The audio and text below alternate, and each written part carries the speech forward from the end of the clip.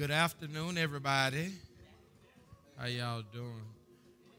I'm going to get us in here. I need everybody who's joining us tonight online. If y'all will, I need you to um,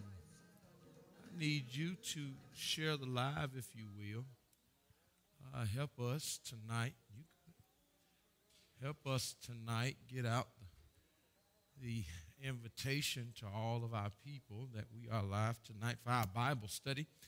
And if God's will, we're going to end our Bible study tonight. And we're going to begin to move over into another lesson. But tonight, we need everybody who will go with us back to Ezekiel chapter number 37. That's where we're going to finish up tonight. Ezekiel chapter number 37. Hey, everybody who's joining us tonight, make sure you speak to me. It is not polite to come online and not speak to the person talking to you. Amen. I jokingly say that, but I do wish that everybody would speak. Good evening, everybody. I'm trying to get to this live so that I can speak to you personally. I say good evening to Deacons and Mother David and Mary Morris. I say also good afternoon and good evening to Mr. Roland Pullen Sr. The first. It would be the first, right? I got it right. Yes. Yes. Got it right. We want y'all to come on in today. We also say good evening to Sister Carter. We thank God for her as well. Sister Stewart, how are you tonight? Sister Fennell, how are you tonight? Hey, don't y'all be mean. Make sure y'all speak too. How you doing, Sister Burke? Good evening, everybody. How y'all doing? I said my good evening in the comments. Roland already put his good evening in the comments, so. I was still sharing. Oh, you were still sharing. Sharing is caring. Thank you, Minister Tony, for sharing. As you say, if you care. If you care. Ezekiel chapter number 37 tonight. That's where we're going tonight. We're still dealing with the fact that God offers life to his people. God offers life to his people. And tonight, we're going to try our best to move swiftly through our introduction for those who may not have been with us in the last few weeks. And then we're going to try to move swiftly into our lesson that we may be able to finish it on tonight. And so before we start, let me not get too ahead of myself. I'm going to ask Minister Pullen if he would tonight to give us an opening prayer. And then I'll go ahead and put this out there. Mr. Tony, you prepare to close us out tonight. Amen. Dear merciful and loving Heavenly Father, thank you for getting us here this evening safely. Thank you, Lord, for allowing us to come together again. And thank you, Lord, for this place that you've provided for us where we can study and learn about you, Lord. Thank you, Lord, for the pastor here who is so willing to share his knowledge. Thank you, Lord, for the members who came out to study with us tonight. And thank you, Lord, for those that have tuned in online. I pray, dear Lord God, there will be larger gatherings of all, both online and in person, both on Sunday mornings and on Wednesday evenings for Bible study, and in any event that happens to come this way. But in the meantime, Lord, we want to give you all the honor and glory and the praise, Lord, for all that you do for us each and every day, Lord. You wake us up in our right mind, and you put us to sleep at the end of the day, Lord. And then you turn around and wake us up again the next morning. So thank you, Lord, for all that you do, Lord.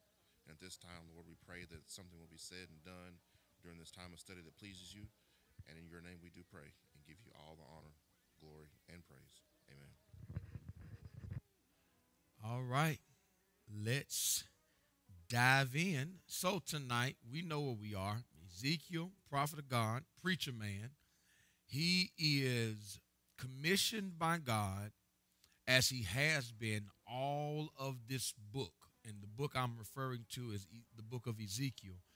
Ezekiel is the highlight of this prophet's life. This book shows his journey and his relationship with the God that he serves.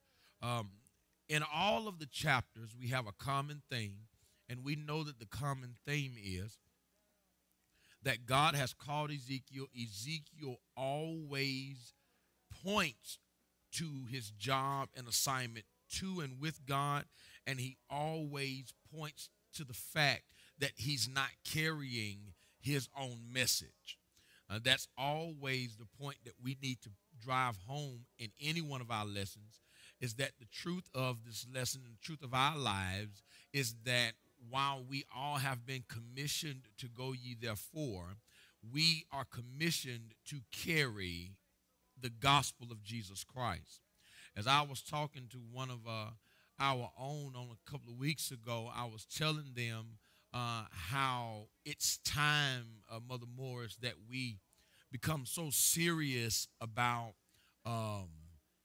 God's message and his ministry that we ought to have the cockiness. You know how you used to have, Minister Tony, I don't know if you fought in school. I did a few times. So that you know how it would be when you would be hyping yourself up and you would be kind of talking yourself, and you would almost be telling your opponent in your mind, oh, you're going to get this. You're going to get this. Like, right. We're finna handle this. It's time that we get that serious about God's message, and every opportunity we have, we approach that opportunity saying, you're going to get this work. You're going to get this message. Like, and the reason I say this is because we've been so lax. We follow the idea that as you go, if they don't receive you, you shake the dust off your feet and you keep going. But the idea is that you shake the dust off your feet and you keep moving from that place, but you don't stop the message of the gospel. You don't stop the message of the cross. It doesn't matter where you are to preach and to preach what it is that God gives you. Brings us to the point in our lesson tonight that I really want to get past, is that it doesn't matter where you are. If God calls you, you must preach. That's just the simplicity of the gospel. That's the simplicity of this lesson. In a valley, in a dead place, in a dark place, in a depressing place, in a low place, God still says, preach. Doesn't matter how it feels, doesn't matter how it look. We know in chapter 3, and we'll talk about this, he's been rejected. We know that he's had issues with having to have the confidence to walk up to the king and tell the king, you're not as perfect as you used to be. We know that Ezekiel has gone through a lot, and he has carried the message of his father. He does this, and he gets to this valley. We see the potential of the valley. God is asking him, can these bones live? These bones are dry, they're dead, and they represent the house of Israel. They're dry, they're dead, and we represent the house of Israel. So as Ezekiel is talking, or as Ezekiel is having a conversation with God, and they're having a conversation about these bones, I need us to change our mind tonight. Don't look at these bones as being the house of Israel. I need you to look at the conversation that God is having with Ezekiel concerning you, concerning me. We are the bones.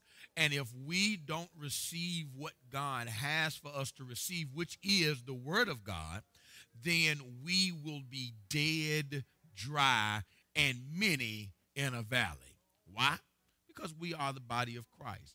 And while the body of Christ, and I think you've alluded to this minute before, Minister Pullen, that the whole Bible, most oftentimes he refers to us as the body. He refers to us as the body because he's the head. And if we, the body, who are the bones, are dead, then that means that the gospel becomes of none effect. Didn't say that the gospel wasn't still true. But the gospel needs a vehicle by which it's carried. And if the bones that are supposed to carry it are dead, then that means that the gospel doesn't reach the people. what happens when the gospel doesn't reach the people. And so he said, can these bones live? Ezekiel said, Lord, you know. Lord, you asking me, and I'm only here to be used by you. Here then in verse number 7 and 8, we see the presentation. Ezekiel affirms that he prophesied as he had been commanded. And while he was prophesying, he heard a noise. This noise were the bones starting to receive what has been said by the preacher. I need to stop real quickly, and say that when the man of God is preaching the message of God, it is important that we, the people of God, react as one who has received the message. The key word here is noise. The key word here is sound. That when God has spoken to you and when his word has become revealed to a place where you can understand it, you ought to respond with the noise. We talked about this before. We call it praise. We call it worship. God should not have to do anything first for you to do any praising or any worshiping. But as he does, we ought to respond with the noise. And if we don't respond with the noise, I think it's safe to say that either the word wasn't spoken or we didn't receive said spoken word. What you got, Mr. Tony?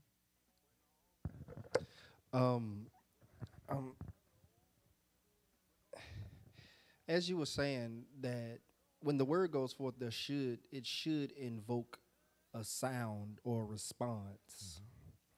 But what we must understand about the word, or if we could just break it down a little bit further, the truth deserves a sound or a response. Okay. Because as we all know, we will good news in the African American household of yesteryear and today oftentimes does not move as fast as it does with bad news. This is true. This is true. All right, I'm trying to be politically correct here. This is true. And so oftentimes we'll hear something bad. We'll know everything bad. Oh, excuse me, I'm sorry. Let me politically correct myself. We will gossip a whole lot faster than we will tell the truth. That's it. All right? That's it. And sidebar, real quick, all thoughts and opinions expressed by Minister Tony are that alone of Minister Tony, and please do not reflect that of Antioch Baptist Church. All right, back to this. Okay, so we will often push bad news faster than we will good news, and you will have to search high and low to find anything good. Mm-hmm. Mm-hmm. But when it is bad, mm-hmm. you know about it before the bad act get done. Uh-huh. Uh-huh. I don't know how many times, I hope my granny ain't watching, how many times I done did something bad. The news got home before I got home. And before the streetlights came on. And before I got home, this neighbor knew about it, that neighbor whooped me for it, that other neighbor helped hold me down while that other neighbor whooped me. And then when I got, okay, all right. So the fact of it is if you've been taken on the call of Christ, if you've called yourself to be Christian, then therefore it should be your duty, it should be your joy, it should be your pride to carry out the good news of Christ and therefore make a sound behind it. Yeah. All right, I'm done. I'm so far. Well, sidebar, since you said that Psalms 100, this is my favorite scripture. This is why it says to enter into his gates with thanksgiving. It says you got to come in with something. You can't come in expecting for the people to move you to that place. You have to come in with something. And that particular text is very personal. It's not personal just to me, but it was personal to the psalmist David. It's personal to me, and it should be personal to everybody who reads it, because when you look at the fact that you're supposed to enter into his gates with thanksgiving, let's not even look at the church. You're supposed to enter into his presence being thankful. Anytime you are in his presence, you ought to come in with a praise and thanksgiving. Why? It simply says in the next few verses, enter into his gates with thanksgiving and into his courts with praise. Be thankful unto him. Bless his name for. That's the turn part there. You do all of this because the Lord is good and his mercy endures forever. Here's the funny thing. It didn't even say in that text, Antioch, that you praise because he's done something for you. The text says, Jasmine, you praise just because he's good. And so the point that we're making tonight is Ezekiel is in the valley. He's preaching to the dry bones. He's telling the dry bones to hear the word of God. They hear, and now they make a sound.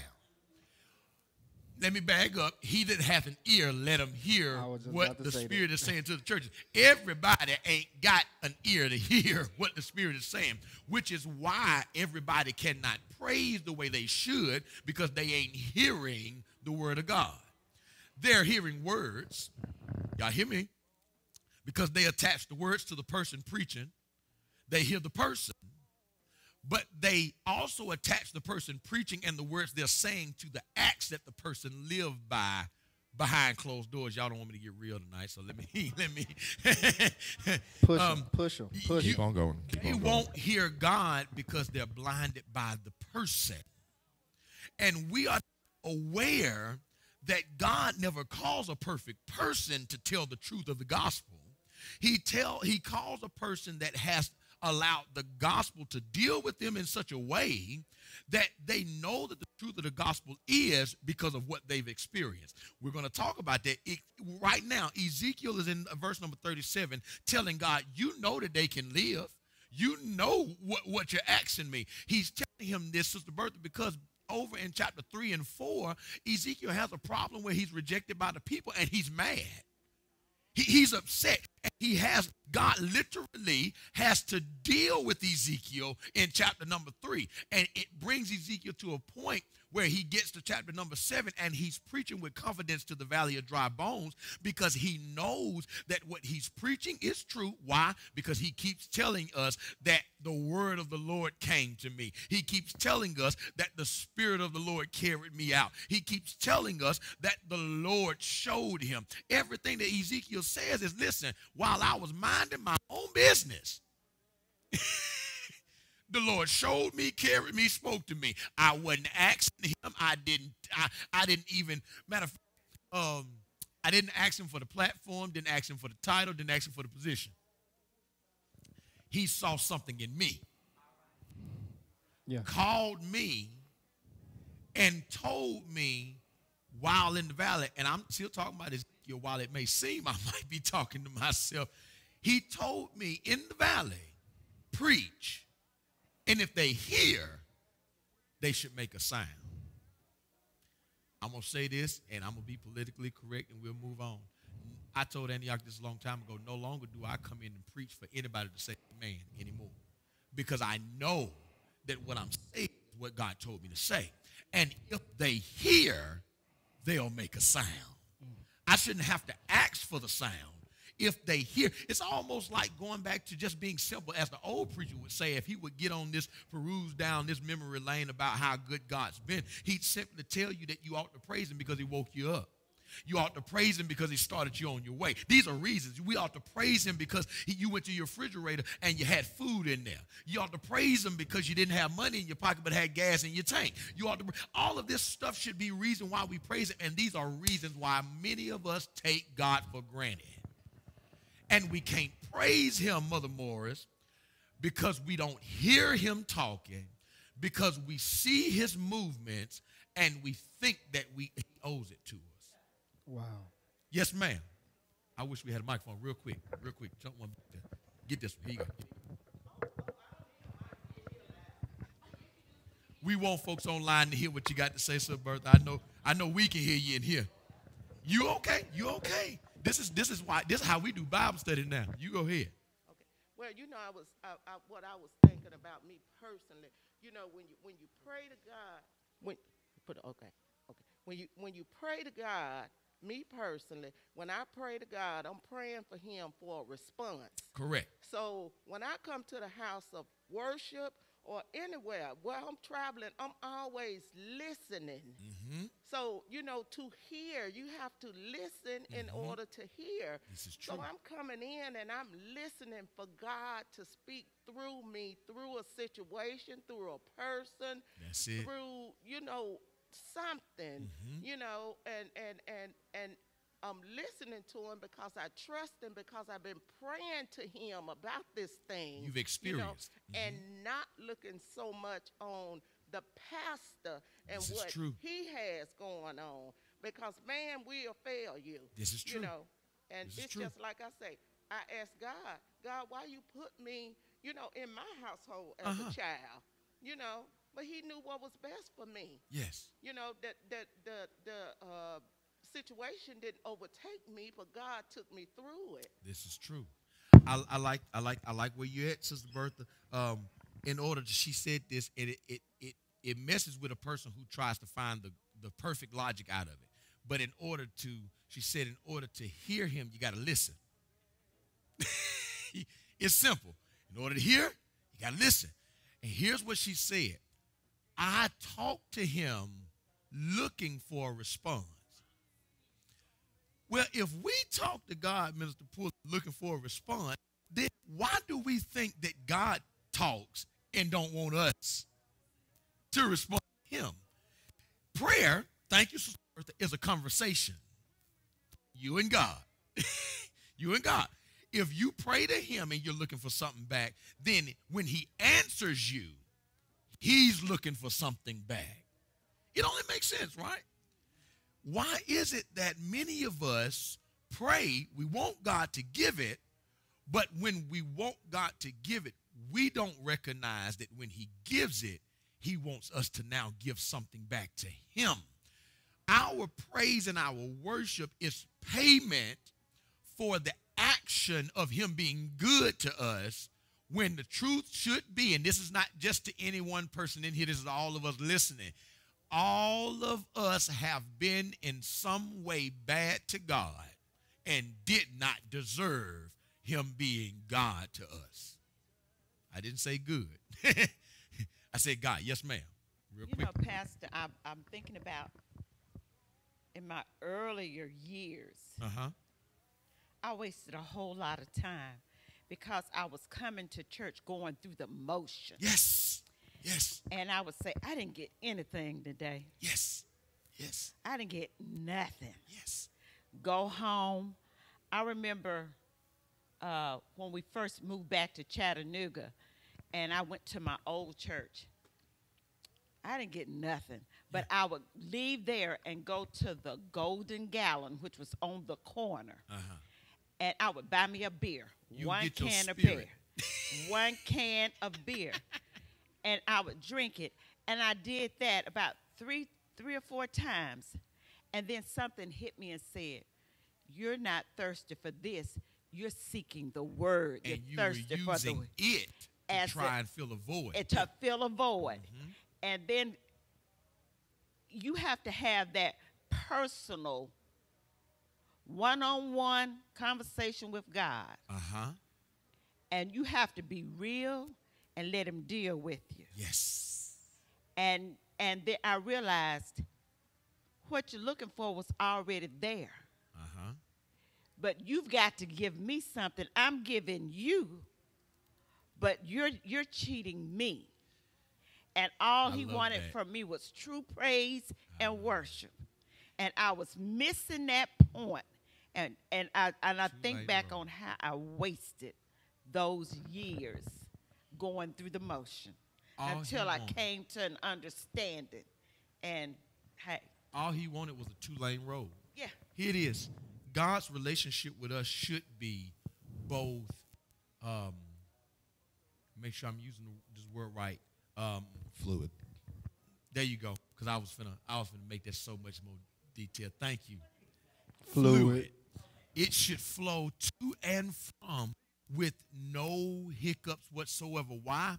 Because if we don't distort our connection with God, it will be easy for us to praise him when the truth is being told. I'm not picking on no one, but I even noticed that when we're worshiping, everybody worships different. But I noticed that when we're worshiping, you have some that stand and they kind of close their eyes, they go off themselves to God. You got some who sit, and it's almost as if the worship in the church is causing them to think about the stuff that they've gone through, they've done, where they are. And I've learned that worship looks different, but it still has a sound. Because what tends to happen is if I poke you, you don't just say, you say ouch. I might not be able to hear you, but it comes out. And what I'm getting to is if God moves you the way he does, and I know he moves, and you are who you really say you are in Christ, there should be a convulsion of your body almost to give back to God, whether it's praise, whether it's time, whether it's study, money, whatever you have that you can give back to him. It's something that you ought to do as a response to God. I like where y'all had us at because it all talks about when you came into the knowledge, God dealing with you and you having that experience. Ezekiel's the same way. He had to go through the experience. I love this because I said this at first when we first walked into this lesson. Ezekiel was a preacher. But y'all know he's in the valley now. He's preaching in the valley. He's a preacher, but he's talking to dead folks. He's a preacher telling the truth, but in chapter number 3, he was rejected. And by live people. He was rejected by people who was alive to hear it. Yeah. And in chapter number 37, he talking to bones who ain't even got ears. Yeah. And they respond because of the truth. Go ahead, Mr. Tony. Can I talk to that chapter 3 real quick? He was rejected by live people. How many of us have applied for a job, and because we had too much skill set, we had too much experience, we were denied because we were overqualified? That's it. Okay, y'all didn't experience that? That kind of hurt a little bit, didn't it? It kind of made you feel some type of way, didn't it? Well, can I just drop this off in your spirit that your rejection was the best thing that ever happened to you? Okay, y'all don't get it that way. Let me flip it around. Your rejection is your protection. It was what kept you. That no may have seemed like a no, but honestly, that no was next opportunity. But in that moment, all you felt was that pain and that hurt. What happened to Ezekiel was in that moment, he was rejected by the very people that he thought that should have received it or needed to receive it the most. Yep. And I don't know who it is, and I don't know how I got here, but watch this. The best thing that could ever happen to you in your life is being rejected. Because I had to learn personally that being accepted by everybody ain't good. Because what rejection tells me, it tells me that there is something about me that people cannot deal with, not because it's bad for them to deal with, but because they don't know how to handle what it is that I am. You may not see or recognize the fact for people to reject you is them spiritually saying you are more valuable than I'm worthy to handle. You got more anointing on you than I'm able to withstand within myself. So therefore, I dare not mess with what's this big. So it even to the people on Facebook, we're going to have an altar call moment here in these next 13.6 seconds. You are sitting here contemplating on the value of your life according to what you see from people. You're expecting people to value you. You're expecting people to applaud you. You're looking for the appreciation. When honestly, I promise you, if you would shift your sights up and stop looking for the people, but looking for the God that created you, that knows exactly how much you're worth, way far more and beyond what you even imagine. It's beyond that relationship. It's beyond that friendship. It is beyond that connection. It's beyond that church hurt. I promise you, when you start to let God deal with your value, because this is why Ezekiel's rejection only lasted for a chapter and not an entire book. Because he recognized, yeah, it hurt. I don't like it. But guess what? God got me now. And because I shifted my sight from people to God, I'm able to be carried. I was able to be talked to. My spirit was lifted. I was able to go into a dead place and not be tainted by it. I was able to survive a valley, experience a valley, and overcome it with victory. All because I did what? I got rejected. Rejection is necessary. If Ezekiel had have been accepted in chapter number 3, he wouldn't have the confidence to preach to the dry bones in chapter number 37. And I know this to be true because in my 20 years of preaching, every round gets a little higher. I realized that the rejections of this year really are just propelling me and motivating me to be greater next year. That's it. This time, next year, I won't be the same way because, Sister Mary, I would have sat down enough to recognize I'm not what, and obviously I'm not what I think I am because everybody can accept me. And, well, maybe it's not that it's needed for everybody to accept me. Maybe I need to learn that rejection is necessary in every aspect of my life. For if I'm not rejected, I become complacent. And when you become complacent, stagnation sets in. Mm-hmm. And it's something, Sister Bertha, wrong with the spirit of stagnation in the church now because the spirit of stagnation has allowed us to believe that church is just what it is now. God's message is true, but you're just going to get it how you get it now. Mm-hmm. I still believe the Bible is true.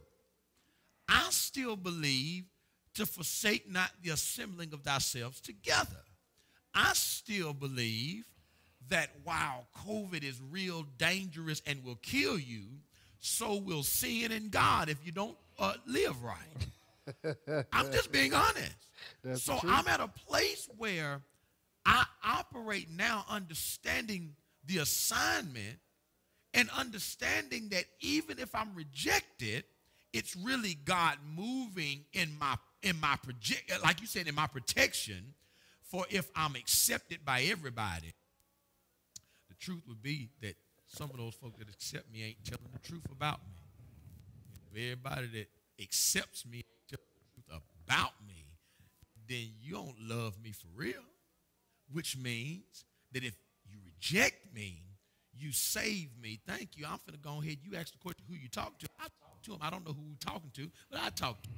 The relationship that you still trying to go after, if God didn't tell you to seek it and to search for it, then you need to leave it alone. Yeah. It's making you sick because you keep going after it.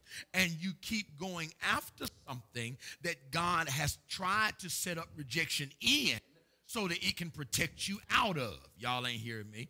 So maybe it's the marriage that you've been trying to fix. Maybe the marriage that's been so good, so bad, it's getting even worse. And you're trying, oh God, it just means that we need to pray more. We need to go to the preacher. We need to go to the therapist. No, the truth is God is trying to set up rejection so that the two people in the marriage will understand that y'all should have never got here in the first place. I'm just trying to help somebody. I'm trying to help somebody that maybe the church you've joined, the reason why you can't serve there, the reason why you can't find love there, the reason why you can't seem to hear God there, it's possibly because instead of going there, God was telling you to go somewhere else, and instead of hearing his word, you did what you wanted to do. And because you did what you wanted to do, you found yourself searching and chasing something where he was trying to set up rejection to save you from. And you said it, Mother Morris, if you had known so many years ago, you wouldn't have wasted so much of your time. Well, I can say the same thing, and I'm only 34 years old. Had I known at 4 years old, 5, 6, 7 to 12 and 13 that I was just going through the motions because Mama said you're going to get up and go to Sunday school, because Mama said you're going to be in church. When I fell asleep, she popped me and said you're going to wake up and listen to the word of God. Yeah. I knew Jesus because I was made to go to church.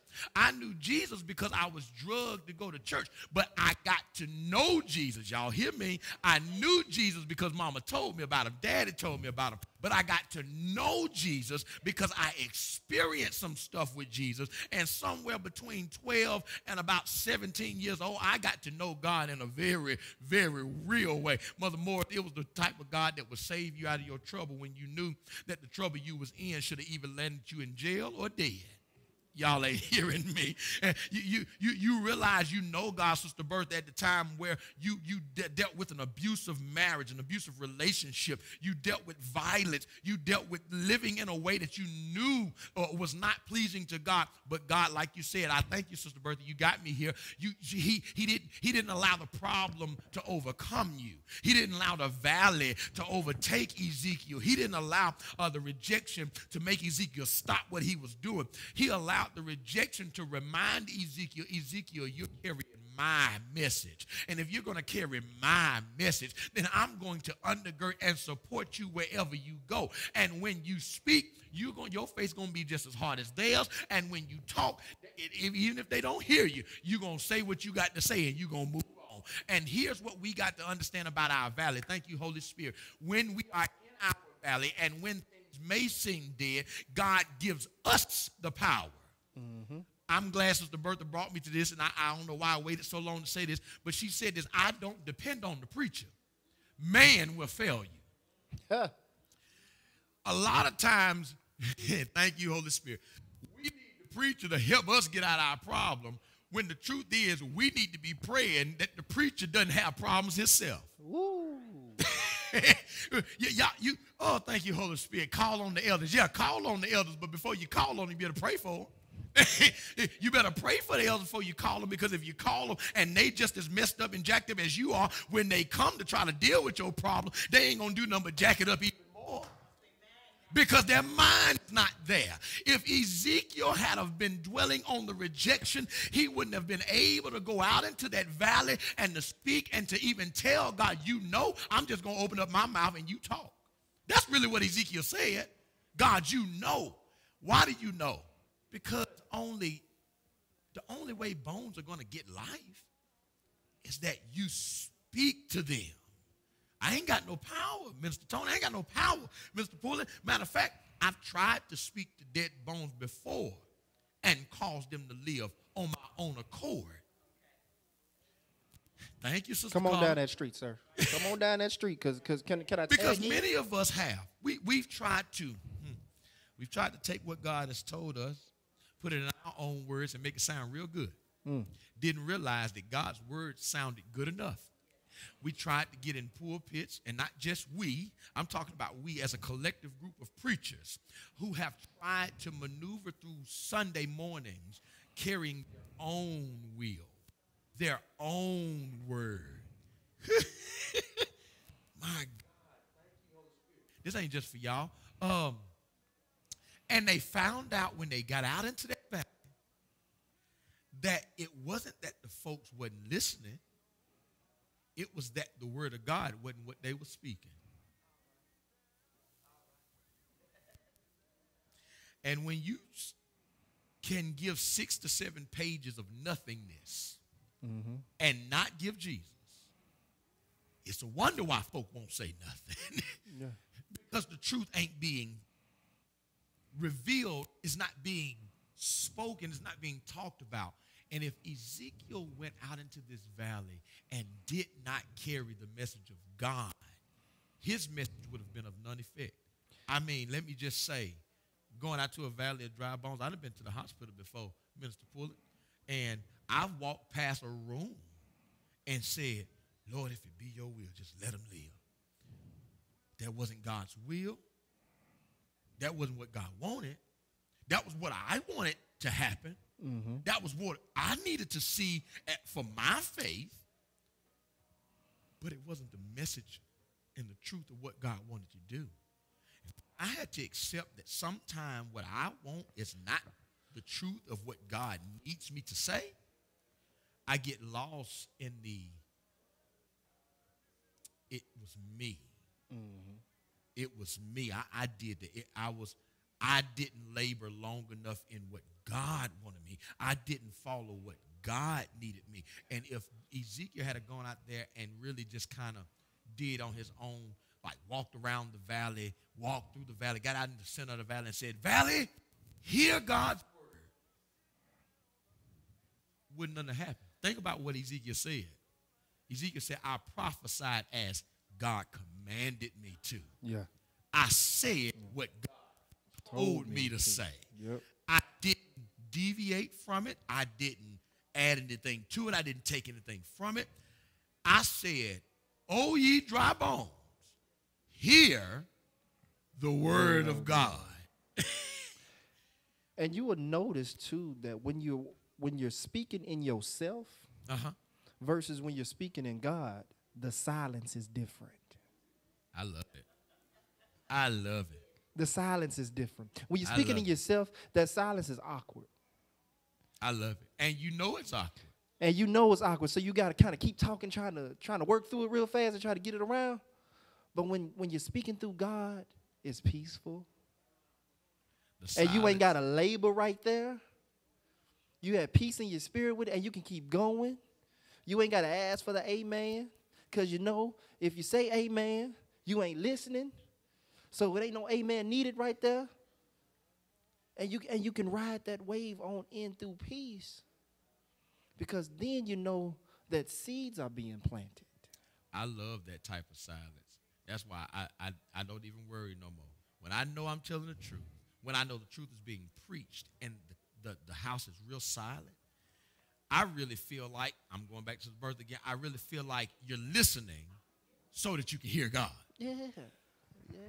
It's okay when you are not, "Hey, man, preacher, go ahead." No, it's okay, because a lot of times when you're so in the fanfare of cheering them on, you can't hear what's being said clearly.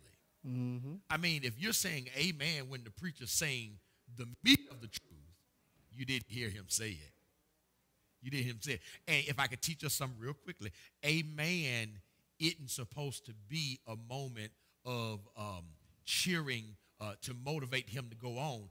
Amen is an indication that I've heard it and I agree. I agree. Amen. you know, and that's it. It literally is, I agree. You're telling the truth. I believe it. And now, how do you believe what I'm saying If you ain't heard what I say?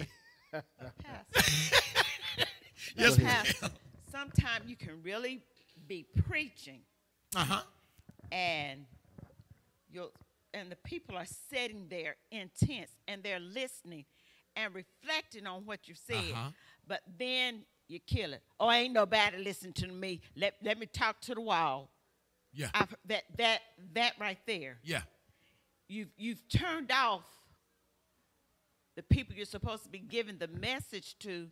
They're listening, but then you put self back in the way, because to me, self showed up. And it really, you made a point, and the people are reflecting on it, but then you just stepped on it. I get what you're saying. Let me help us out, navigate through that just a little bit more. Preaching is an art.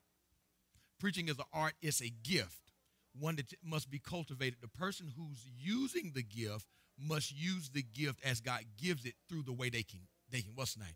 Now, I do agree with what you're saying, that sometimes you can kill the message by saying certain things like that. But let me put the truth need to be. Sometimes it ain't just folk recollecting. Sometimes folk just don't want to agree to the truth.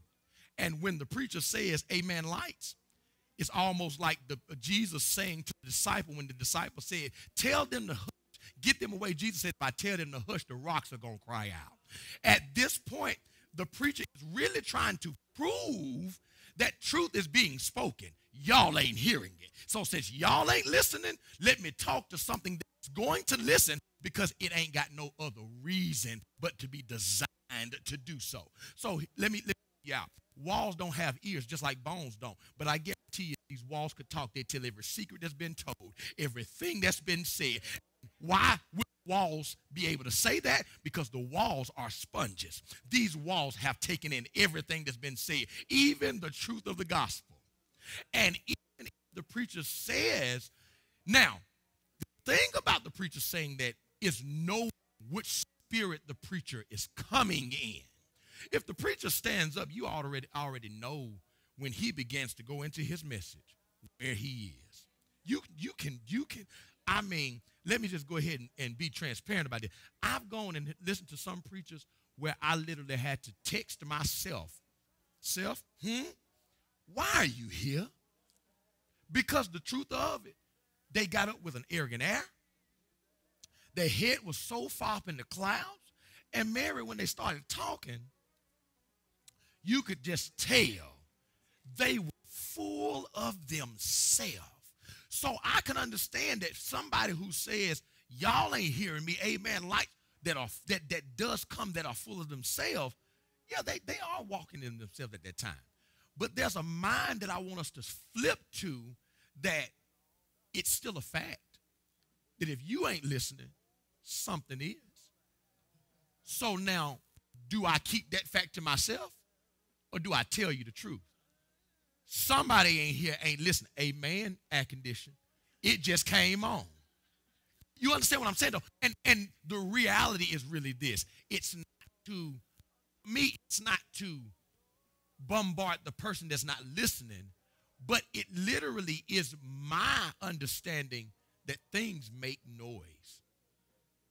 And I don't know if y'all hear it, but the AC makes a noise when it comes on.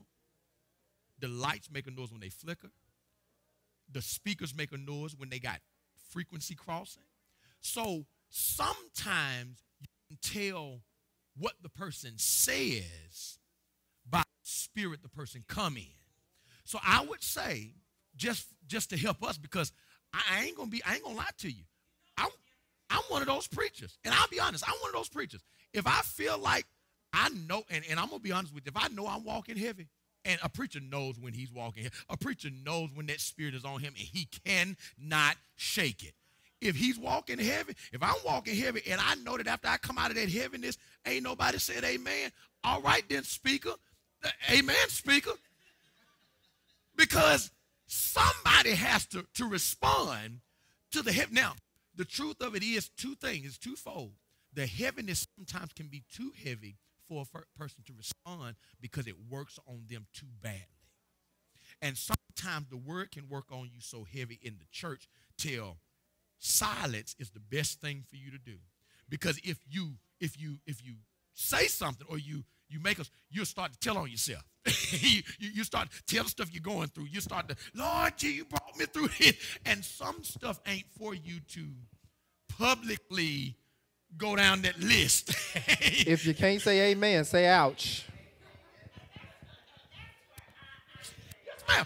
No. That's why I wanted to help us. You weren't wrong. I didn't want anybody to listen to us online. She's not wrong. She's perfectly correct in those that come. Minister Pullett, Tony just alluded to it. You got folks who will talk, get to a place where they know that ain't God. They got to figure out, Lord, I need you now, because I done got out here in deep water. I'm talking about something. Because even now, I don't know what I'm talking about. I'm trying to make sense of it. So now I got to get. So no, Sister Mary, Mother Mary, you were not wrong. There are some, and this comes to the people, the sheep, the people who hear. You got to try the spirit by the spirit. That's why you always got to check, evaluate self first and be like, okay, make sure I'm in the right spirit. And then you ask God, like Sister Bertha said, God, speak to me. Now, here's the truth. God speaks, and if you listen, you're a hearer. If you ask God to speak and he doesn't speak, there's two things that could be wrong. The preacher is not coming in the spirit of God, or you have some things that you have to clear up before God will reveal to you what it is you're praying for. Let me help y'all out real quickly. God says to bring all your cares to the altar, correct? But he also said that if you got a problem with your brother, you leave your problem at that altar. Go fix your problem. Then you come back and you talk to me about your issue. Why? Because if you can't even go fix your problem with your brother, how dare you come ask me to fix your problem with you? Y'all hear me? Oh, I'm just trying to help. I'm just trying to. Sister Mary brought us to a, no, I know I'm a bit off the list, but Sister Mary brought us to a very important part of both preacher and congregant. It is a teamwork that the word gets out. If I preach it, or if anybody preach it and it's not heard, it's not the preacher's fault, it's the ear. But if the ears come ready to hear, and the preacher gets up in the wrong spirit, it ain't the ear's fault, it's the preacher. It ain't the mouth of God that's wrong at any time. There's two things often that will go wrong with the human body that will make you misunderstand something: your hearing and your talking. It always, if you heard it wrong, you'll repeat it wrong. Mm-hmm. When you repeat it wrong, you can have the right intention on not spreading this seeds of discord, but you're repeating in error. Hearing, or you're repeating what you heard wrong, mm-hmm, and not getting clarity with the problem. Thank you for bringing me back to the lesson, Holy Spirit. If the bones did not hear clearly what Ezekiel spoke, they would have never made no noise. The noise, thank you, is indication that both the bones and the mouth, the ear and the mouth, are on one accord. Folks are coming to hear because they're not coming to hear the man, they're coming to hear God. But then the man speaks God because the man realizes they're not coming to hear me. They're coming to hear God. Go ahead. And then I need to get Roland, because he been over. I've really been feeling like he been having a lot to say, but he just been letting us say it. I know, and then right? he don't say, well, I got something right here. He just, Yeah. Like, yeah. Oh, yeah. Oh, we letting him close this thing out tonight. He closing it. He thought he was getting away with something. So real quick, that's why it was important. Thank you, by the way, Mother Morris. Thank you. That's why it was important for God to tell Ezekiel exactly correct what to say. Yep. Because just like Pastor said, if he had went in error, the bones would have made a noise. But the noise wouldn't have been according to what God wanted. Come on. And everything that happens has to bring glory back to God. And God being jealous, therefore, he wants to make sure that the glory that he's going to get is right. All noise ain't good noise. That's what I just heard. All noise ain't good noise. That's why the Bible says make a joyful noise. I'm finna throw my computer. No, I paid too much for it. Never mind. Make a joyful noise unto who? The Lord. All ye lands. It's got to have it got to be appealing to the ear of God. I'm gonna tell y'all. It's got to be appealing to his ear. I'm gonna tell y'all what happened. Minister Tony was supposed to preach this coming up Sunday, but he's not gonna be here, so he's trying to get his sermon in now. Amen, lights. I just need to help him out on that a little bit. And so honestly, no, seriously, that's exactly that was why. Yeah. That's true. That's why it was so important. Prophesied as he commanded. Yeah.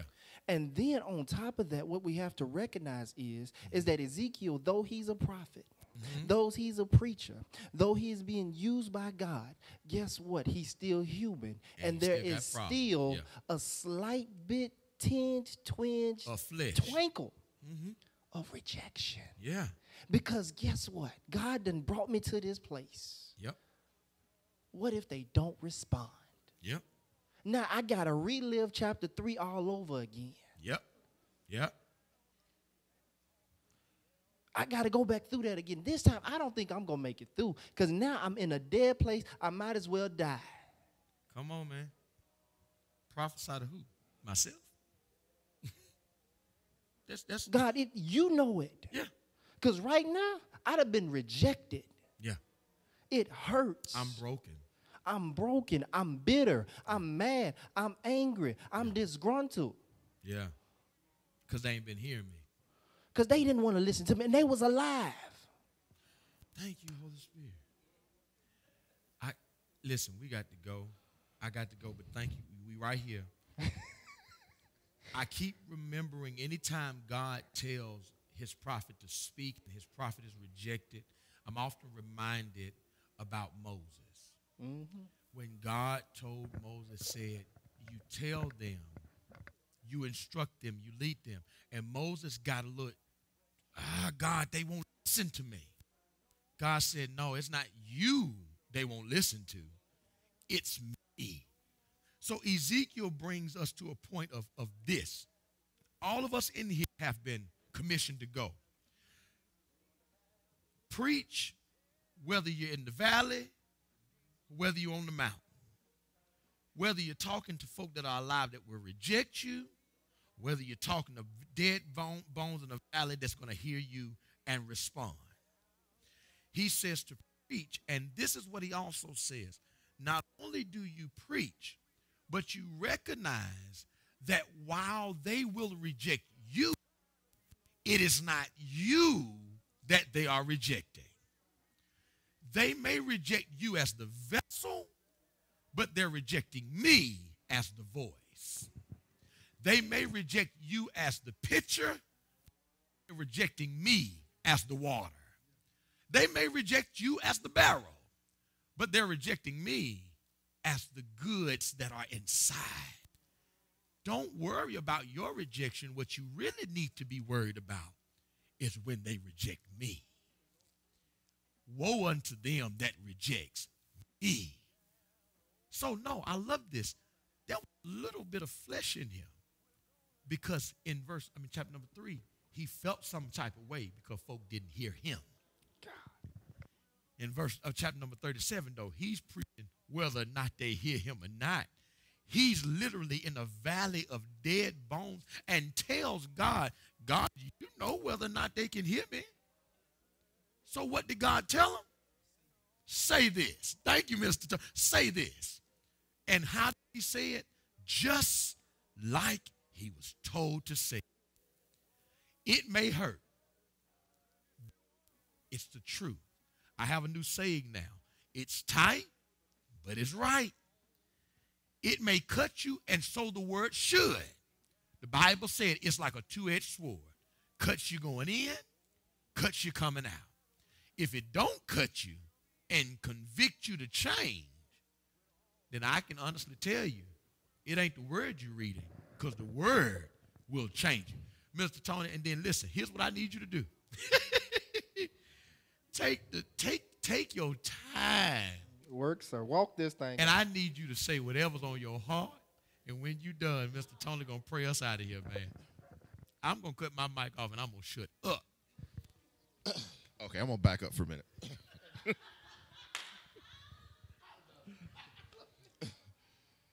All right. I'm going to say it like this. When I was a child, and I'm going to say in my teenage years, my parents often would make the comment that I kept the streets warm. Okay. His daddy here, so y'all can know that's true. He can testify that. Those are his words. You keep the street warm. That car never gets a chance to cool off. But my mom would always come to me and tell me, baby, you need to give God some of your time. Every morning, God spoke to me. Get up. Put your shoes on. Get out the house, go to school. Look left, look right. Don't step out front of that car. My immaturity of the situation thought it was me. The immaturity of my situation thought it was me that said, oh, I need to look right. Oh, I need to look left. My immaturity thought it was me that was getting me through the day. But it was God that was getting me through the day.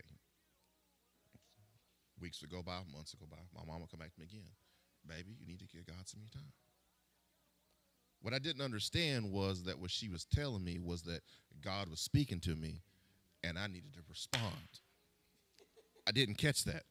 And as Pastor was talking, God brought it back to me. Hey, remember all those times your mom used to say, need to give me some time? The next thing is that when we are going to give God some time, we got to clear the clutter out of the way. We can't hear him because of all the garbage we keep piling up in front of him. And the junk that we pile up in front of him is the stuff we watch on TV, the stuff we listen to, the people we listen to, the people we talk to, and the stuff we deal with. And all those distractions. We put all that in front of him, and he's still saying the exact same thing. I love you. Why don't you come into my house and listen to what I got to say this Sunday? And he don't yell. He keeps that nice, calm voice. But we pile all this stuff in front of him, we can't hear him. And Sister Mary, you said that sometimes you would come into the house of the Lord and you'd be like, I didn't get nothing out of it. I didn't get nothing out of it. I've been there. But the reason why I didn't get nothing out of it because I didn't have my ear open. I was coming in. I'm here at church. All right, I'm doing what I'm supposed to. You're here in church. I'm here in church. I'm doing. All right, Pastor. That's good work, Pastor. That's good work, Pastor. Pastor, you preaching awful long. I got someplace I got to be now. Yeah. I'm putting something in front of God instead of coming in to sit down and listen and hear what God's got to say for me. I know there's been several times as I've gotten a little bit more mature. I'm not there yet. I'm still working on it. I've come in feeling broke, busted. I can't go no further. And though I want to give something, I don't have nothing to give. But I'm here because I want to hear what the Lord's got to say. He ain't never let me down. And I'm going to say that again. He ain't never let me down. I've come in and just been like, I don't have nothing else to give. The piano starts playing. The deacon starts singing. And something changes. That whatever was trying to kill me has got to leave. It can't stay. It's not able to stay because it doesn't have the same power that God does. So I've said it once before, this is a hospital. The world is trying to kill us. It's trying to make us sick. But we got to come in here to get that injection of what's right so that we can live. Amen.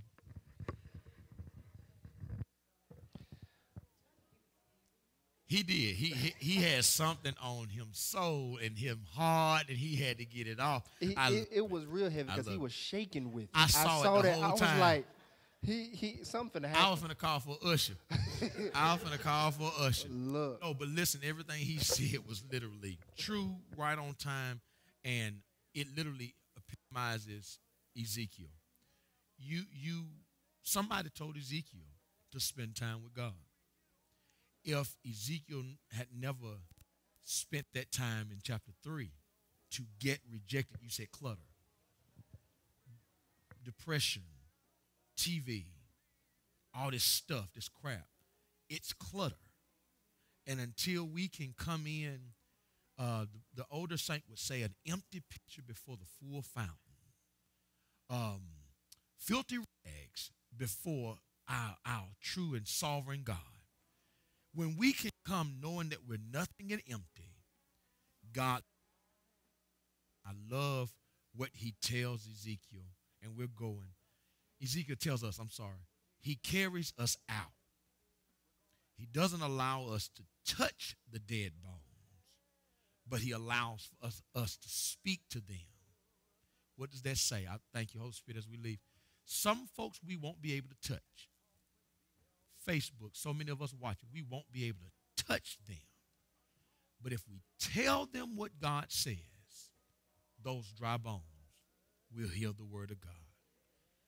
Minister Pullen, I thank you for hearing the word of God. And your mama and your daddy. I thank you as well. I've been able to spend time with you enough to know that you've heard somebody. Somebody told you to hear God's word. Somebody told you to spend time. I don't know if y'all were related to the same folk I were related to, but obviously so, because they told me the same thing. And all you're doing, the Bible says, understanding. If you don't understand what you're talking about, you can't talk about what you understand. And if you can't understand it to talk about it, you won't be able to lead nobody else to Christ.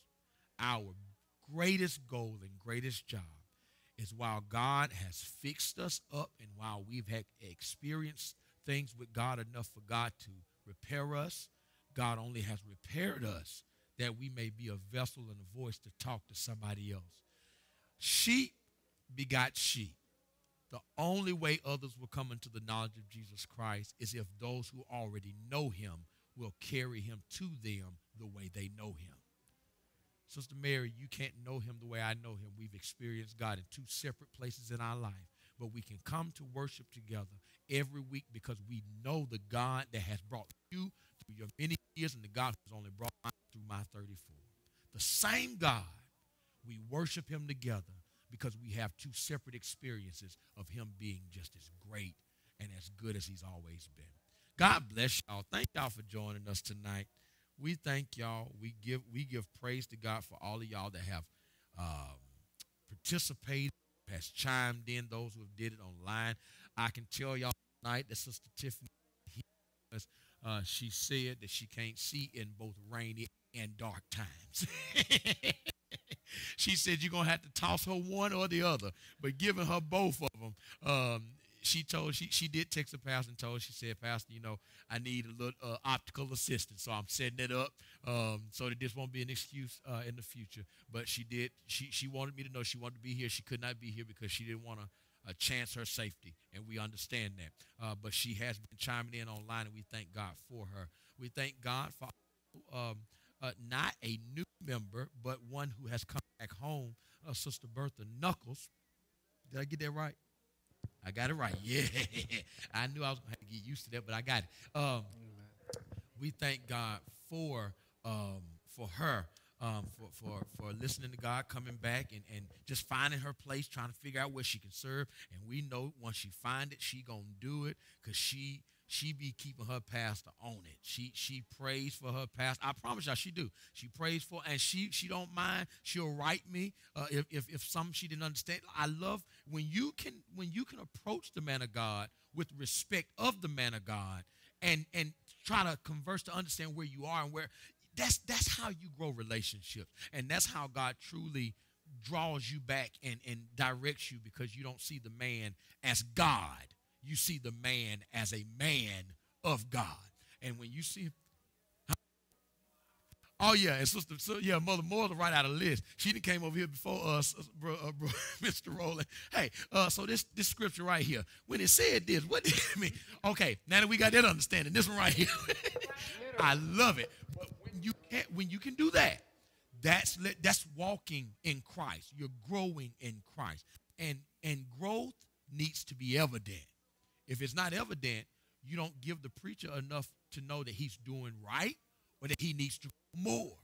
And this is Christianity, and growing in faith should be something that you often toss and catch. Toss and catch. If I toss it and the person don't catch it, then either I'm throwing it too hard, too high, or, there has to be a beating area. So that's where we are now at Antioch. And I know I ain't on the lesson no more, and I'm purposely talking to my folks now. We just having a conversation now. And so I'm going to let y'all go. We thank God for each and every last one of y'all. We thank God for, let me see if I can do this. Sister Fonville from North Carolina, thank God for you. Sister Carter from right here in Chattanooga, we thank God for you. Sister Fanel, I don't know where you're from. I would assume you're from here, Chattanooga. Okay, all right. All right, so you online. Hey, guess what? I'd love to see your face one day. I promise you. And if I've seen your face and I just didn't know you as Fanel, please charge that to my head and not my heart, please. Thank you. Sister Adams from right here in Chattanooga. Sister Watson, one of our own right here in Chattanooga. Brother Watkins, right here in Chattanooga. Sister Leland, I don't know if she's still on. I don't know her, Danielle Leland, but God bless you. Thank you for joining us. Sister Burke, Mother Burke, right here at Antioch. God bless you. Minister Pullen, from right here beside me.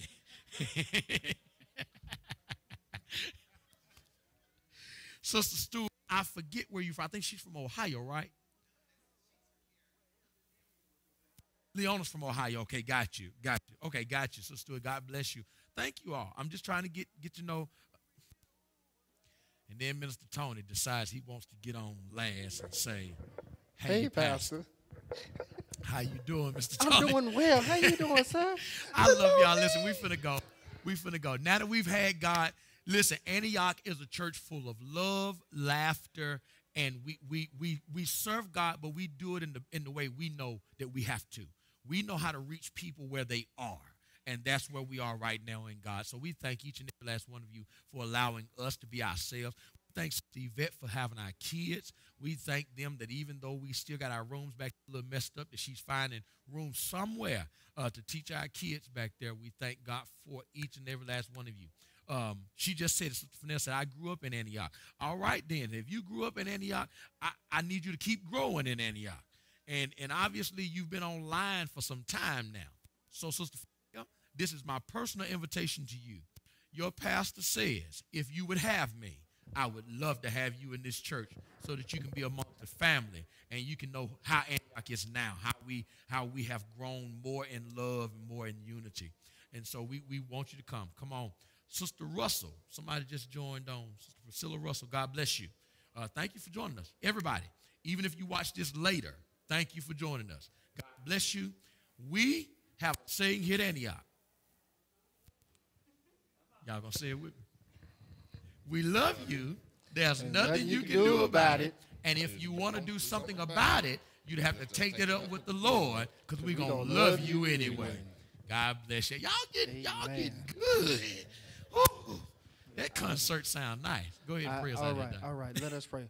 Even quickly, remember, follow us on YouTube Sunday mornings at 9:15, Sunday school, 11 o'clock, morning worship. Please don't forget you can give. 3 ways to give: Cash App, Givelify, and in person. Amen. All prayer requests, just put them in the comments. I'm just going to do a umbrella effect and lottie-dottie everybody, all right? Let us pray. God, we thank you. God, we love you. God, we ask that you will bless this time that you have given, Father. We ask, God, that those that are here, God, be blessed. God, those that are even online, God, were blessed. And, God, we ask that we come to the understanding and the knowledge that our rejection is your protection for our lives. And, God, that no matter what comes up against us, Father, that is you that have the last say. And if we would continue to look to the hills from which cometh our help, knowing that all our help comes from you, God, we will be able, just like Ezekiel, to go around that valley untainted, unbothered, and be able to speak life back into dead situations. God, we ask that you continue to keep us. God, we ask that you continue to shape, rule, and abide in our lives, Father. Bless this pastor of this great church, Father. Continue to give him what it is that you will have for him to know, God. Continue to lead, guide, and direct this church as a collective. God, bless us as we go in our many destinations and directions. It's in Jesus' name that we do pray. All the saved folks said amen. Amen. Amen. Amen. They ain't paying